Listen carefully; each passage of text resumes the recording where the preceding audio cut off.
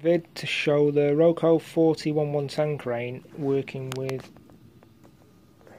the Roco digital interface and joystick on the layout. I've just got it set up on the layout, and I've got it set up here in the crane yard next to the other gantry crane system. But this particular crane, the lattice one with the lattice boom, can only be worked on address number 7 using the joystick interface, which is under the board.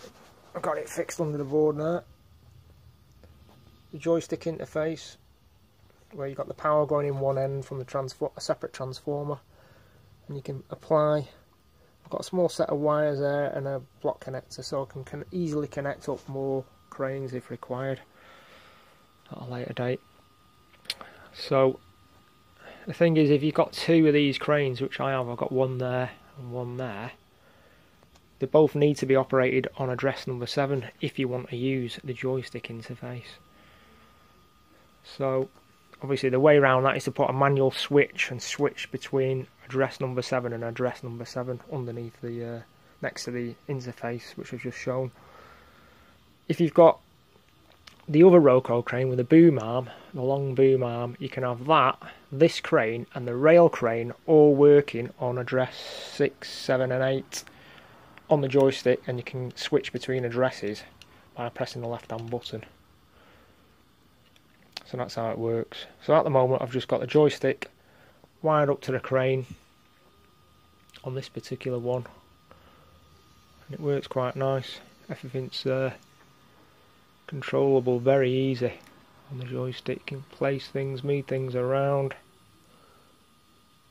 and connect. That's it. It just makes working it so much easier, and you can spin it slowly or move it fast. I can pull the boom back like that, and when you pull back, it's like it just would be in real life. You pull back on the joystick, press a button, pull forward on the joystick, that moves the arm forward at a slow or fast pace. It's just brilliant. Just works really well with the joystick. So at the moment, that's just one joystick working that particular crane, and on this one I'm just going to probably leave that connected to the ECOS, and my plan was to have Train Controller Gold operating this crane randomly, so moving it around, doing things just in random sort of way. That was a plan. And obviously I've got it wired up next to the Marklin Tricks crane there, which has its own dedicated controller. That has its own dedicated wireless 2.4 GHz controller, so you can go anywhere you want to operate that. But yeah, works really nice. Let's move that. There we go, can move that along. They really are nice, these cranes. I do like messing with them. But you've got to, like say, keep on top. They are delicate. You've got to make sure you don't manhandle, you know what I mean, just working roughly. You've got to be able to look after them carefully, and obviously keep on top with the servicing. Anything that breaks, you can order the parts for the Tricks version and the Roco one as well, and the rail crane. I've not tried the rail crane yet. So I've just set up the Roco digital crane, so got that on address number 6, that crane on address number 7, and I could have the other version of that crane on address number 8, and then you can work 3 cranes off one joystick. So at the moment I click the top left hand button of the joystick, that swaps between cranes. So at the moment I've got that one working. Press the button again, that one works, it swaps over to that one. So you could have quite a nice little setup in a yard. But you'd have to have this crane isolated from the main track system.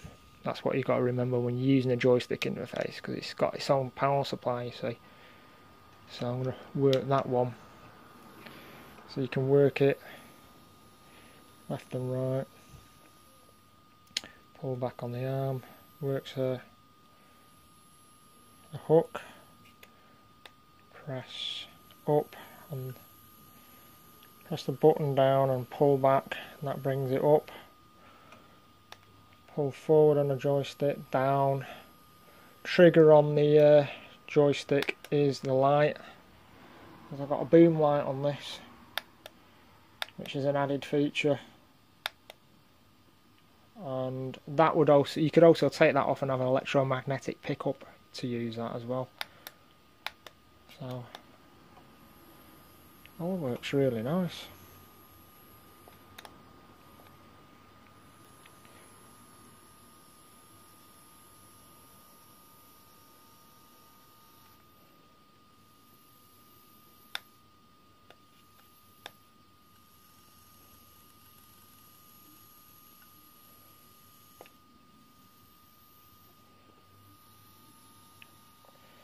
It's just so much easier to work.